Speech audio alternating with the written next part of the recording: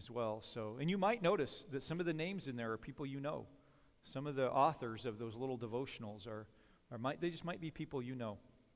So that's really good.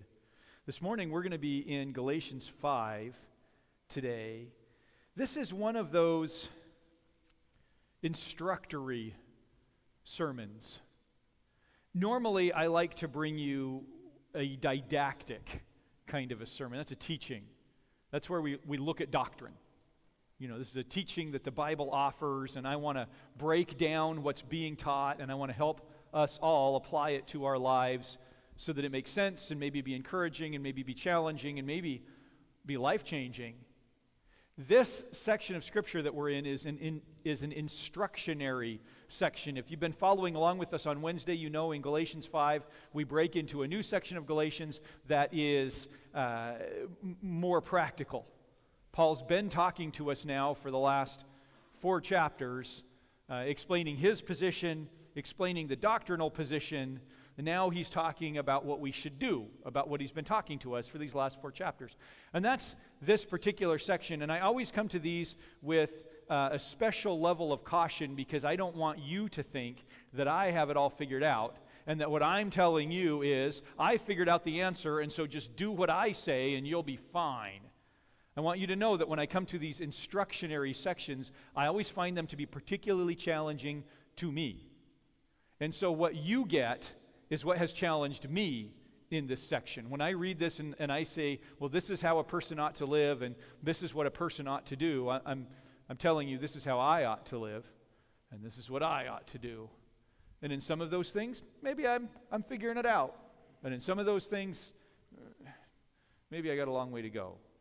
So let's look today at Galatians chapter 5. We're going to start in verse 16 of Galatians 5. Very famous and well-loved passage here. You'll find that you probably have at least some of this, if not all of it, memorized. Galatians 16, so I say, walk by the Spirit, and you'll not gratify the desires of the flesh. For the flesh desires what's contrary to the Spirit, and the Spirit what is contrary to the flesh. They are in conflict with each other, so that you do not do what you want. But if you are led by the Spirit, well, you're not under the law. Now, the acts of the flesh are obvious: sexual immorality, impurity, debauchery, idolatry, witchcraft, hatred, discourse, jealousy, fits of rage, selfish ambition, dissensions, factions, and envy, drunkenness, orgies, and the like. I warn you, as I did before, that those who live like this will not inherit the kingdom of God. But the fruit of the Spirit is love, joy, peace, patience, kindness, gentleness, goodness, faithfulness, and self-control. Against such things there is no law. Those who belong to Christ have crucified the flesh with its passions and desires. Since we live by the Spirit, let us keep in step with the Spirit. Let's stop there. We'll pray and take a look at that. Lord, I thank you for leading us to this section. I pray that we will be challenged.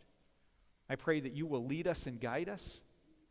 I pray that you'll help us to know exactly what we need to know so that we might be people who are free to live with and for you. Help us to hear your voice, we pray. Amen. In this section, you will find the 3 easy steps to living the Christian life. 3 easy steps to victory. I hate it when somebody tells me it's just a few easy steps. The other day, Wendy and Addie were talking about some new thing that they're going to make in the kitchen. I don't even know. And Addie says, oh, it's so easy. You just start by making a simple syrup. What?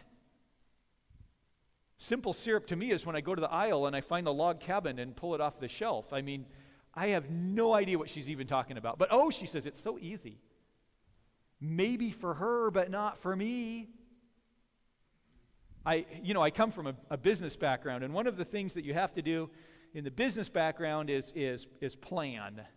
Strategic planning is one of the biggest things in the world of business. And as I've gone over various different aspects of strategic planning, I actually found 5 easy steps for strategic planning produced by the Price CPA Group, who you've probably heard of. They're a major deal in the business world. They say, all organizations must strategically plan. This is something that we do in our leadership team meetings on a regular basis. we lay out strategy, and we find ways to accomplish the things we feel like God is calling us to accomplish. These guys say it's really easy to strategic plan. And since I have invested hours, years of my life to developing strategic plan, I was encouraged to see how easy it can be. So let me share with you the easy steps. Step number 1, articulate your mission, vision, and goals. Mission, that's what you see the organization doing, why it exists. Vision, what it should look like if we're doing that. And goals, how we get to those spots. Articulate them. Many business leaders find it helpful, if not necessary, to use an independent consultant to help with the process. It creates consistency, accountability, and focus. Otherwise, the requirements of daily business operations can get the process off track. So hire somebody to help with that. That's easy. Step 2, get the information you need from the right sources. You may want input from clients, employees, market research, internal reports, and even those who provide professional services to your company. Ask everybody and pay them for the answers. That's easy step number 2. It's pretty easy. Step number 3, this has got to be the easiest one of all. Determine trends and define strategies for the next 3 to 5 years with confidence. Yeah, just do that with your grocery list at home. Determine trends and define strategies for the next 3 to 5 years with confidence. Yeah, and then they go on about how you should break strategies down by department, and you should break strategies down by communication, and you should have a clear assignment of accountability for action with schedules for accomplishment. More than 5 real goals in each area might be unrealistic. That's pretty easy. Now, step 4, implement the strategies. The more clear the accountability of accomplishment and timeline expectations are, the more effectively the plan will be executed. The results can be transformational if overall goals and department goals are aligned and resources, funds, personnel, equipment, and training are provided to support the accomplishment on the agreed upon schedule. That sounds pretty easy. And then step 5, evaluate and redefine the plan regularly. They say quarterly reviews of everything you've just done. Review it quarterly and decide whether you should keep going that way or you should make minor adjustments. That sounds pretty easy. No. That is a life's work for a CEO of a company right there. I mean, that's what large boards get together and work on day after day after day for years. 5 easy steps. Strategic planning. It's not easy. It's not, when somebody says, hey, this is easy, you know it's going to be the hardest thing you've ever done. When somebody says, it's new from Ronco, set it and forget it, you know it's not going to work. And so when I present to you the 3 easy steps that Paul gives us today, I want you to understand they're life-changing, they are transformational, and they require everything you are and everything you've got. Remember who Paul's talking to. He's talking to churches in Galatia. They are Gentiles like us, not religious Jewish people. They are people who had lived entrapped to the world. They had been trying to find ways to satisfy themselves, to meet their own needs, to satisfy the desires of their hearts, and they were finding that impossible. As they struggled through life with their pagan religion and the culture surrounding them, they just couldn't get out of the trap of getting up every day and going to work and coming home and paying the bills and doing the dishes and hoping it's good enough and doing it again tomorrow, just like us. And then Paul came along and said, there is a whole different kind of life.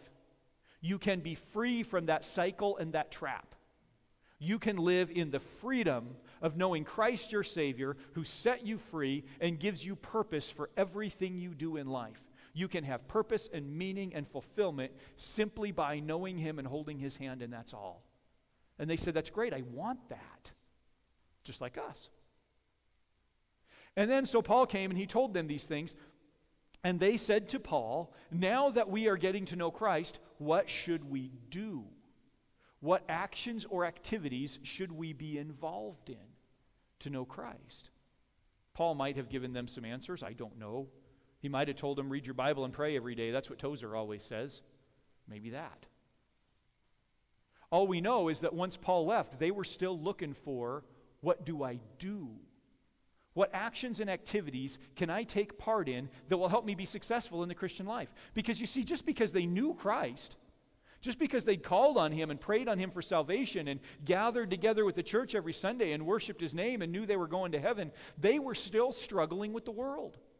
Maybe not as bad as before, maybe worse than before, but they were still struggling with getting up every day and going to work, and now they felt like they had to find some way to be more righteous in the midst of it. A group of people came along and said, yes, as a matter of fact, there are things you must do, and they gave them a list of rules, a list of do's and don'ts. Do dress this way, don't dress that way. Do eat this way, don't eat that way. Do go follow through with this ritual, don't go follow through with that ritual. And then you will be living a righteous Christian life based on what you do. Now come on, that's just like us. We're just in the exact same spot.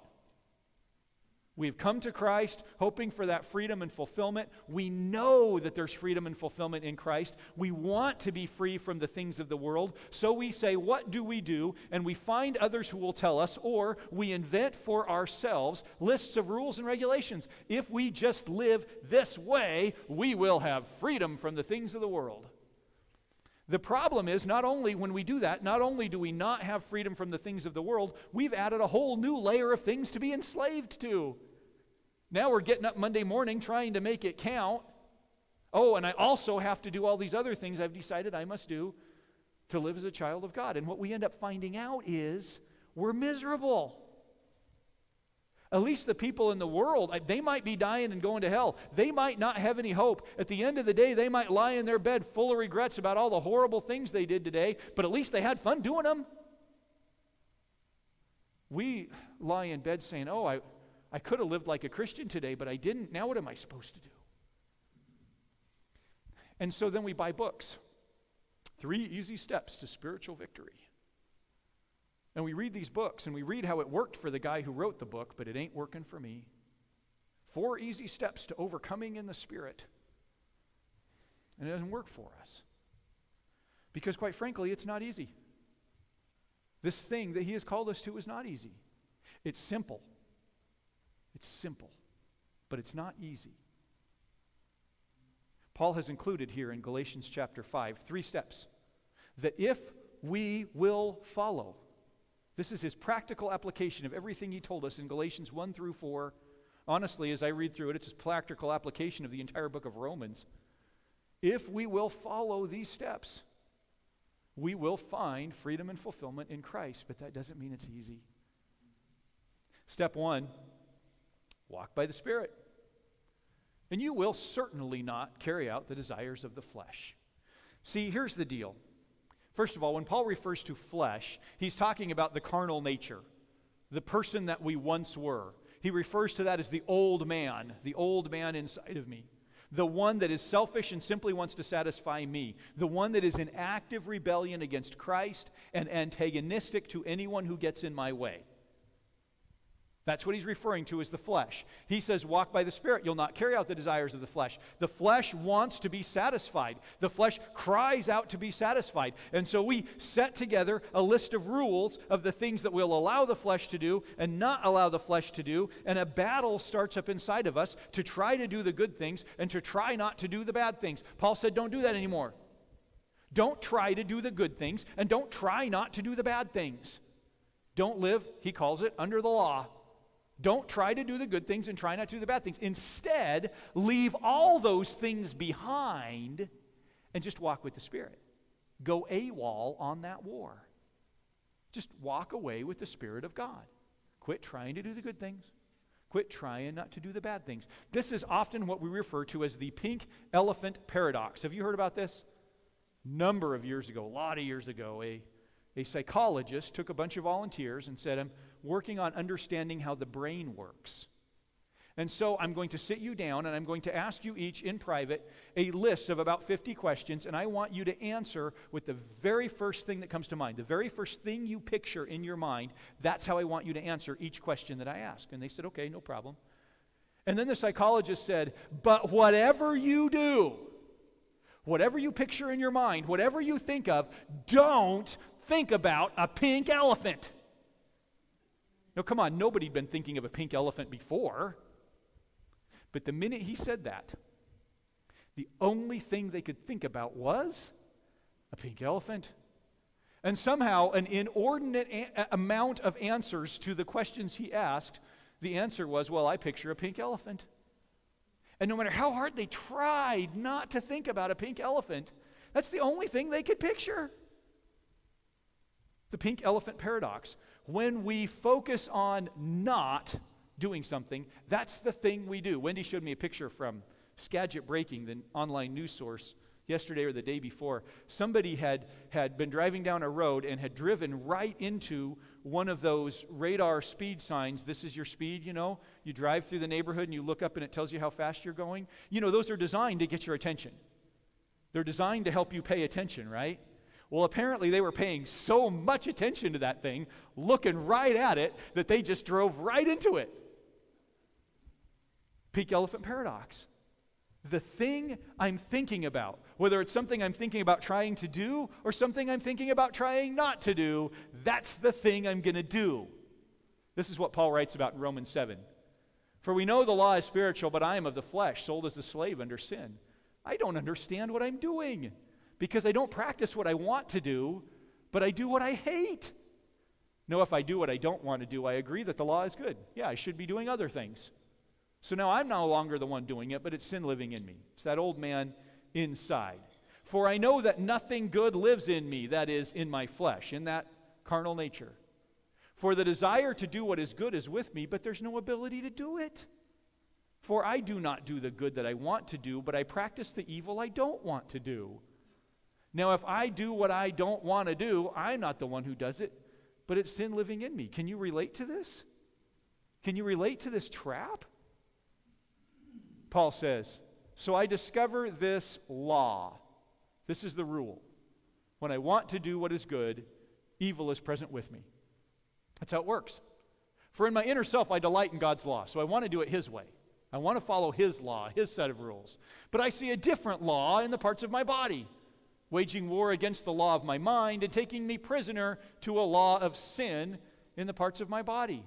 I am trapped in this law of sin. I want to be trapped in God's good law. Instead, I'm trapped in the law of sin. What a wretched man that I am. Who will rescue me from this body of death? It's rotting me from the outside in, trying to live under the good law of God, when instead I'm stuck in the bad law of the flesh. He answers his own question, who will rescue me? Thanks be to God, through Christ Jesus our Lord.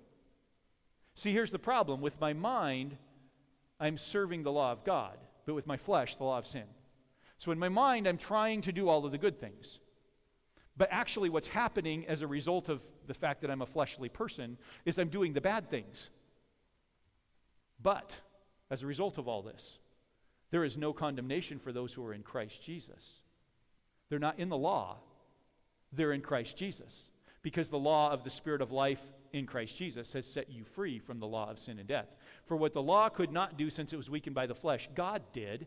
He condemned sin in the flesh by sending His own Son in the likeness of sinful flesh as a sin offering, in order that the law's requirement would be fulfilled in us who do not walk according to the flesh, but according to the Spirit. Paul says, I was a miserable guy.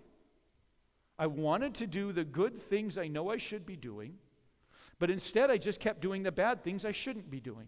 And so I developed for myself a law of all the good things I shouldn't be doing to offset the law of all the bad things I'm not supposed to be doing. And I tried to live in the law of all the good things I should be doing, but found myself continuously under the law of all the bad things I'm not supposed to be doing. How in the world am I going to get out of this? Jesus came along and said, how about no more law at all?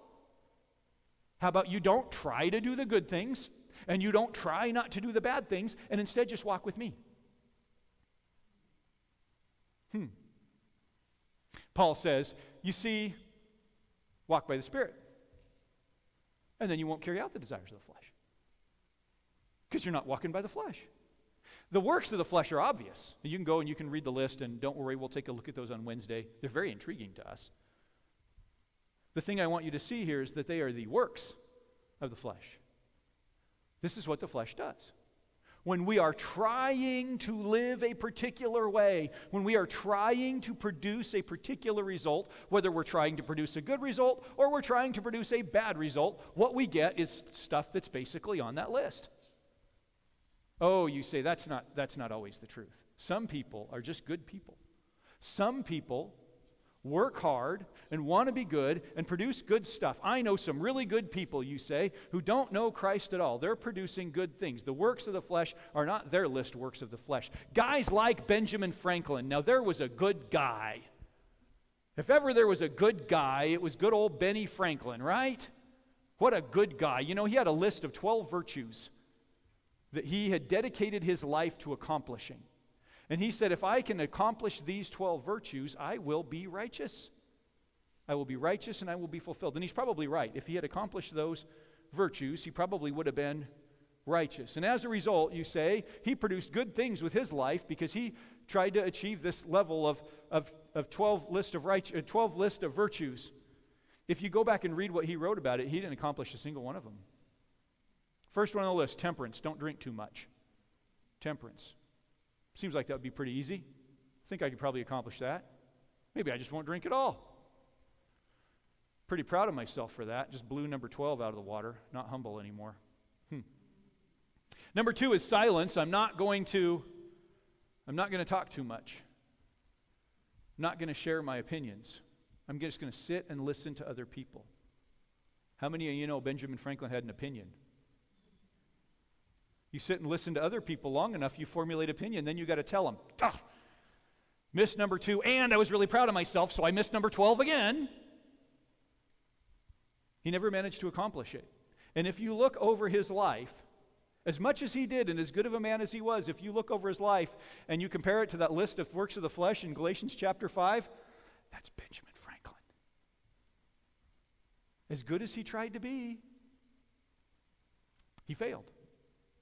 The works of the flesh are obvious. You can tell when somebody is working out of their own power, out of their own mind, their own capability, their own life, because they produce stuff like what's in that first part of this reading in Galatians chapter 5. But the fruit of the Spirit is, and we'll talk about what the fruit of the Spirit is on Wednesday. You probably already know: love, joy, peace, patience, kindness, goodness, faithfulness, gentleness, and self-control. The fruit of the Spirit, what I want you to see is that's the fruit of the Spirit. It's not the works of the spiritual man.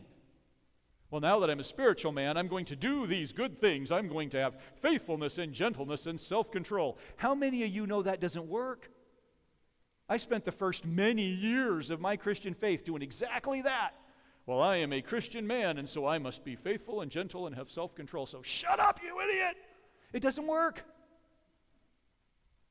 Ask Martin Luther. He wrote a lot about that. It doesn't work. If you try to produce it in your own self, well, this is how I must behave, and this is how I must not behave, the works of the flesh are obvious. But the fruit of the Spirit.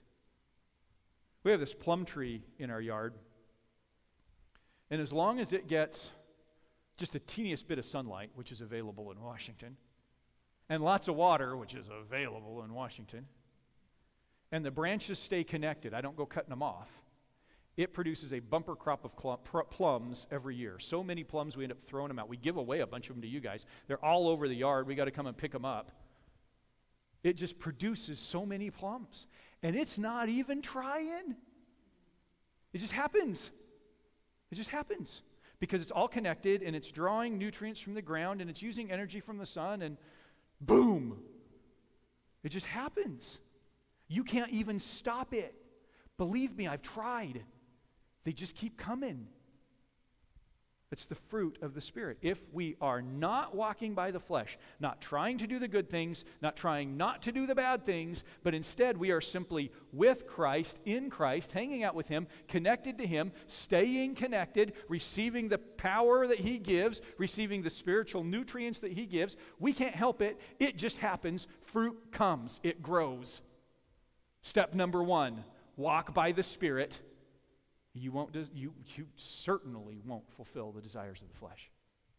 Step number 1. Step number 2, those who belong to Christ have crucified the flesh with its passions and desires. They've crucified the flesh, Paul tells us. I like that he tells us that they have crucified the flesh. He doesn't say they have done away with, they have exiled, they have beheaded. They have crucified the flesh. And the reason I like that he says that they've crucified the flesh for two reasons. Reason number one, because crucifixion at this particular time in history was a type of capital punishment that was reserved for traitors, for enemies of the state. Did you know that's why Christ was given crucifixion as a death? Because he claimed to be a king. And if you claim to be a king, well, there's no king but Caesar. You're a traitor to the state. Therefore, you're crucified. That's what you do with traitors. You make a public spectacle out of crucifying them. The worst kind of death Romans could think up. Worst thing you could be to a Roman was a traitor. You get the worst kind of death. You get crucified. Paul says your flesh is a traitor to you. You are wanting to live in Christ. Your flesh keeps coming along and messing that up and drawing you away and making you have allegiance to something else. Your flesh is a traitor to you. It must be crucified. The other reason I like that he uses the term crucified is because you can't do that to yourself. Think about it. Get really morbid in your mind for just a moment and think about it.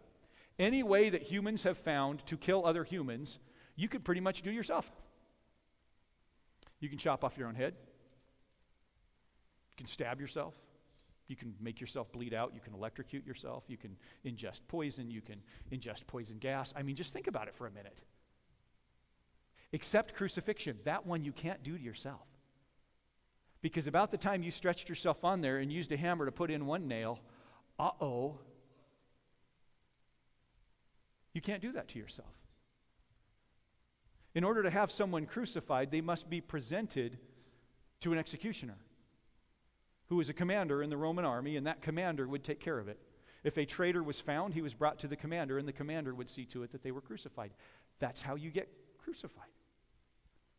Now think about it. Paul says we are in a battle here. This is a war. There is a war between your flesh and your spirit. Your spirit wants to live for Christ. Your flesh wants to live for itself.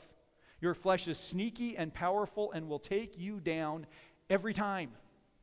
You are not stronger than the desires of your flesh. You can't do it. How are you going to defeat this thing? Paul says it's a battle. And in this battle, your whole role is to keep your eyes open for traitors. Your commanding officer, Christ, has told you to keep looking for traitors. Those thoughts that come that would lead you astray. Those voices of your flesh that are trying to draw you into self-satisfaction away from Christ in some way. Those voices of your flesh that are speaking into you words of pride and self-idolatry. When you find them, when you see them, you take them to the commanding officer. Paul says in this that I have up on the board here, we demolish arguments and every proud thing that is raised up against the knowledge of God, and we take every thought captive to obey Christ. I am going through my day as a servant of Christ, as a soldier of the Lord. I see a traitor in my midst, a thought that has come into my mind that would draw me away from him. An activity that my flesh says, just engage in this. It'll make you feel good. It'll satisfy you. And I say no. I recognize that that's a traitor. Paul says, be sober and vigilant. Keep your eyes open for these things. I recognize, oh, wait a minute. If I listen to that voice, if I follow that thought, I will be conquered. I cannot kill it on my own. It's part of me. Can't crucify myself. I can't take that down. Oh, how many of you have tried? I have tried so many times. Oh, this horrible thing in my mind, I am not going to do that. I am a Christian man and I don't do these things. And next thing you know, you're doing it. You can't do that. No, when you identify the traitor, you take the traitor to Christ, to your commanding officer, and say, look what I found in my midst. Do away with it, Lord. And he will. He is faithful and just. He will do it. We take every thought captive to Christ. And how many of you know it's not once? It's not once. Well, I found the traitor and I have done away with him. There are a lot of them. And they're coming at you continuously. Paul says in Luke, Jesus said, if anyone wants to come over me, let him deny himself, take up his cross daily. Not just one time. Daily. Can I add to that just a little bit? How about continuously? How about every moment of the day? Daily's not enough for me. I got to be honest with you. I get up in the morning and I spend some time praying and reading the Word and getting my marching instructions for the day, as it were, and Lord, here's the things I'm struggling with. And then it's not like, well, I'm done. Ha ha ha. No, a couple minutes later, it's like, oh, I found another one, Lord. Here you go. Crucify that one. Oh, wait. Here's another one. Take that one. Oh, I thought I got this one. He must have gotten away. Would you get this one again? Continuously. Eventually, you'll start to weed them out. Eventually, there will be less of them. Eventually, you'll work down to where it's not hundreds of them getting you continuously, but it's less and less and less. And you're able to simply walk in the Spirit of God. And when you see them coming from a distance now, you can say, way out there's one coming. And He says, I got it. Walk by the Spirit. You won't satisfy the desires of the flesh. Oh, hey, this is great. Wendy and I talked about this quite a bit. We actually thought we were going to try to see if we could find a way to duplicate this here in the church service, but logistics just wouldn't let it happen. Have you seen the unity candle at a wedding? Have you guys ever seen that happen? Love that. So what it is there's a big candle in the middle of the table, and then there's two just like regular candles off to the side. The two regular candles are lit. The one in the middle is not lit. At some point during the wedding ceremony, the bride and the groom will come up and they'll each take one of those regular candles and they'll light the candle in the middle with the two flames of the regular candles. And what they're saying, the symbolism here is, each flame is their life. One flame is the groom's life and the other flame is the bride's life. And so they take those two flames of life and they put them together and they make one flame out of them. And then after that, most important, as they're taking the candles away, they blow them out. And they're saying, my life is now over. Now it's our life. It's a new life. Always bothers me when I go to a wedding and see them do that and not blow out the candles. You can't do that. You can't be married and have a shared life together and still have my own life. It doesn't work that way. It doesn't work. You're heading for divorce. It's just the truth. Because you never became one person. Bible says, leave, cleave, become one. In Genesis, they're going to leave their house, their parents' house. They're going to cleave together. They're going to become one person. You got to start right now saying, no more my life. No more what I want. No more satisfy me. This is about us now. It's a we thing. That's what he's talking about here. That's what he's talking about here. You got to crucify the old life. It's gone. Paul says, reckon dead the old man. He no longer exists. There is no more me. Oh, I used to be way into these things, but it's not that I'm not into those things anymore. Now I'm into Jesus. It's, I used to be really into those things till I died. If you're interested in motorcycling, this is a good time of year to buy a motorcycle. Springtime, people are just selling. I have seen a whole bunch of Honda Goldwings for sale recently. If you're interested in a Honda Goldwing from the 80s, it is time to buy one. They're getting cheaper and cheaper. You can buy a really nice low-mile Honda Goldwing cheap right now. You know why? The guy who bought it new in the 80s died fairly recently. He's not riding it anymore. He used to be really into motorcycling. And it's not like he just said, well, I'm not into motorcycling anymore. Now I'm into lying around in caskets. No. It's that he's dead. He can never go back to doing that. So his bike is for sale cheap. That's what we're talking about here. The old me, it's not that, well, I used to be really into whatever this horrible, prideful sin thing was that I used to do, but I have changed my ways, and now I'm into being a Jesus guy. If you're still doing it, it's time to blow out your candle. It's not me. It's Christ. My life is hidden in Christ now. I don't have any use for the stuff of the old life because I'm dead to that. You see. Step number 1, walk by the Spirit. You won't carry out the desires of the flesh. Step number 2, those who belong to Christ have crucified the flesh. So I'm walking with the Spirit. I used to walk by the flesh. Now I have changed. Now I'm walking by the Spirit. As I walk by the Spirit, I'm just doing away with the flesh. Don't even need that anymore. The only option I have is to walk by the Spirit. And step 3, if I live by the Spirit, let us stay in step with the Spirit. The picture is of a parade ground that Paul is painting. Have you seen soldiers on a parade ground? They walk exactly the same. Reminds me of that old Aerosmith song, Walk This Way. I know Lindsay likes that one. She likes hair bands. Walk this way. You've seen that old Bugs Bunny commercial where Bugs Bunny goes up to the butler and he says, "Where do I go?" And the butler says, "Walk this way." And he walks a funny way, and so Bugs Bunny walks the exact same way. That's the idea. It's a parade ground. You walk in step. Every one of the soldiers walks exactly the same way. This is not like a high school marching band where we try to be left, right, left. They walk the exact same way.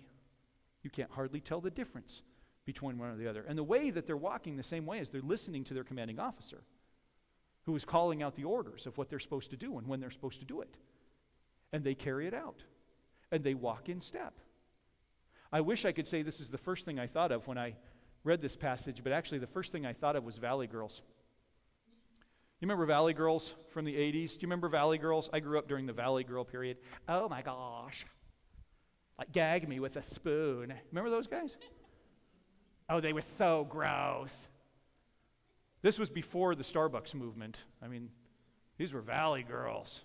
All of you who don't know Valley Girls, go home, look them up on YouTube. You'll get a good laugh. The thing with Valley Girls is that they were all the same. They had their own little language, and they all said the same things. They all looked the same with that stupid ponytail sticking out the side of their head. They all wore the same obnoxious clothing. They were all the same.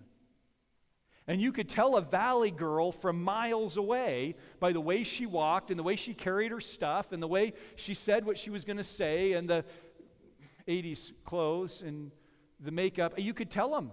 You just knew, don't talk to that person. She ain't got a brain. She's a Valley Girl. And it caught on. I mean, it was throughout the entire United States. It came from the LA Valley in California, thus Valley Girl, and it spread across the United States. You could go to Illinois and find Valley Girls there, hanging out at the mall, and you knew who they were. You could just tell by looking at them, and the reason was because they were all the same, and the reason they were all the same is because they were just kind of copying each other. In their life, they were walking in step with one another. They were being the same. This is what Jesus is telling us to do with the Spirit. Be the same. How did the Valley Girls get to the point where they were all copying one another? They spent every minute of every day together. If they weren't at school together, if they weren't hanging out at the mall together, then they were talking on the phone together. They didn't have texting back then. They actually had to talk to each other. They spent every waking minute together until they became homogeneous, till they became the same. Jesus said, "I am the vine, you are the branches. The one who remains in me, dwells in me, abides in me." Continuous, that word is a continuous word. It's one of those Greek words that has a moment of beginning, but no end. It's a perfect tense word. There was a point where it started, but that word just goes on. It is always present tense from that moment on. Jesus said, the one who abides, who dwells, who remains, who started at a particular point and is always present tense in that point, always remaining with me, in me, well, he produces much fruit. Because without me, you can't do a thing. Cut yourself off from the vine. I go out to my plum tree, lop off branches, which I do every year. Those branches don't produce any plums. But the ones who remain continuously in the tree, they don't have any choice. It just happens. Walk in step with the Spirit. Spend every day with me. Walk by the Spirit. I won't carry out the desires of the flesh. Now listen, I used to try to live under the certain set of rules. I was going to try to do these good things, and I was going to try not to do these bad things, and I was so focused on these things that that's all I did, was the things, and it's a continual battle, and it's really frustrating, and that's why people say being a Christian is not worth it, because you can't do it. You're right, you can't do it. Jesus said, apart from me, you can do nothing. You can't do it. You're right. So don't do that. Don't walk by the Spirit, or don't walk by the flesh, I should say, trying to do a good thing and trying not to do a bad thing. Instead, walk by the Spirit. Leave that battle behind. Go hold his hand. Hang out with him. But when you do that, you're going to have to do something about the flesh because it's going to continue to battle. It's like a paralyzed man. It doesn't have any real power over you, but it sure yells and screams a lot. And you have to listen to it the whole time. And eventually you'll give in. So you better just kill it. But you don't have the power to kill it. Only Christ does. So you bring it to him. Those who belong to Christ Jesus have crucified the flesh. They have identified that what my flesh wanted is not for me. That's a traitor to my spiritual health. So when I see the traitor, when I hear that pop up, I say, Christ, here it is again. It's for you. Stretch out my arms, put in the nails. Let's do this again. They've crucified the flesh. And third, now we're just hanging out with him. How do I know what to do as a spiritual person? Is there a lead guide somewhere? Can I open this up and find a trail map to how to live as a spiritual person? Yeah, it's really easy. You just hang out with him. You spend every moment with him, and then you can't help it. It just starts to grow. You become more and more like him. Those are the 3 easy steps. Well, maybe not so easy. There are 3 steps you have to take again and again, every day, every moment of every day. Those are the steps.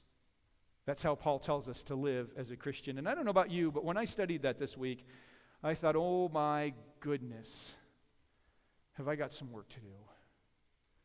And the work I have to do is in identifying, not defeating the flesh, not living right, but identifying the things of the flesh and just submitting it to Christ. Every now and then we come up with something and we see, ooh, there's a traitor over there. I should probably tell Jesus. But I kind of like that one. And I know if I tell Jesus, he's going to want to crucify it. I kind of like hanging out with that one. Nope. Can't walk in the Spirit if you're hanging on to the flesh. So I don't know about you, but I got some crucifying to get done. Some submitting to him to get done.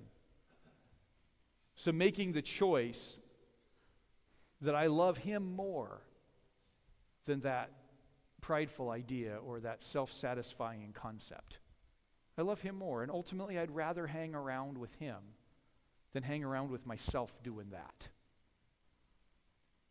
Maybe you're in that same place. Let's stop for a moment and pray about that and take a moment and examine your own heart and see if you are ready to say, you know what, I do love Jesus more than this thing that I've been involved in. I do love Jesus more than these other choices that I've made, and I want to be free from that. I'm tired of the battle, and I'm tired of the fight, and I want to be free from that. I just want to hang out with Christ. Well, now's your chance. Let's pray.